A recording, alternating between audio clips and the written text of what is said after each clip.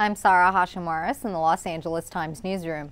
Tesla Motors and SpaceX chief executive Elon Musk revealed details of a super-fast mode of transportation that he said could take passengers from Los Angeles to San Francisco in 30 minutes. The details of the plan came in a blog post revealing the design of the Hyperloop.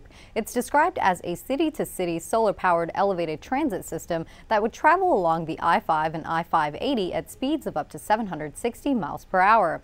Each aluminum capsule enclosed in steel tubes would hold 28 people and, like on an airplane, passengers would be allowed to take a few bags with them.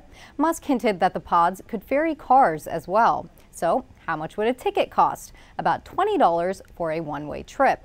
Musk said the prototype for the project would be about $6 billion, drastically less than the $68 billion budget for the state's proposed high-speed rail project, which Musk grew disenchanted with.